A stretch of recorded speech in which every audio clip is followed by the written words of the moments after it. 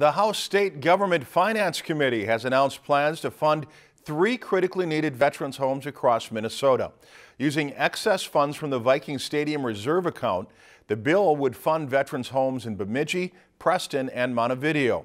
With financial backing from the state and local communities, the federal government would cover 65% of the veteran homes' costs. Now, the Viking Stadium Reserve used to fund the veterans' homes currently has an excess balance of $58 million. The reserve is expected to grow to $120 million by the end of fiscal year 2021. Under the bill, the Stadium Reserve account would be capped at 125% of the annual payments of the stadium bonds. The House bill ensures excess funds are put to use rather than sitting idle while still protecting against a drop in revenues. Currently, there is no cap on the amount of the reserve.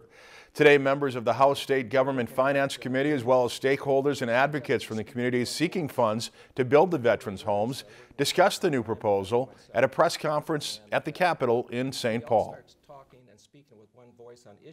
This is a great move. I'm really looking forward to it. It's long overdue. The longer we wait, the more expensive this becomes. We need to do it now, and our veterans population is aging, and it's very, very critical that we move forward on this now. We've merely in our pro forma identified a dire need in northwestern Minnesota.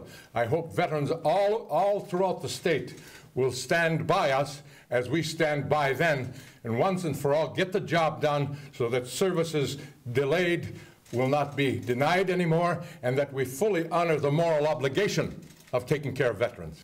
As a person who has to deal daily with the families who are impacted by the lack of homes up in our area, I will tell you this is a huge step.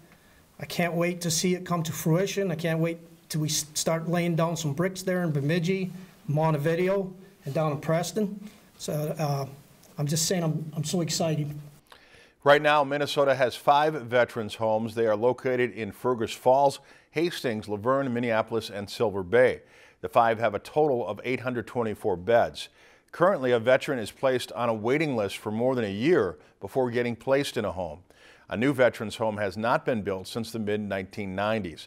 Officials at today's press conference say even if the money were approved this session, it could take 5 or more years to open the new homes. If you enjoyed this segment of Lakeland News, please consider making a tax-deductible contribution to Lakeland PBS.